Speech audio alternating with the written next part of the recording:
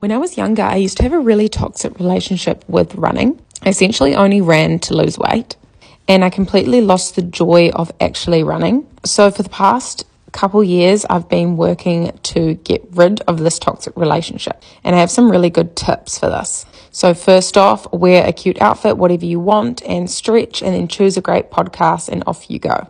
My top tip is to stop whenever you want. Just have a walk, stretch, admire the scenery. Don't force yourself to go for the full 30 minutes. When I don't force myself, I enjoy my run so much more.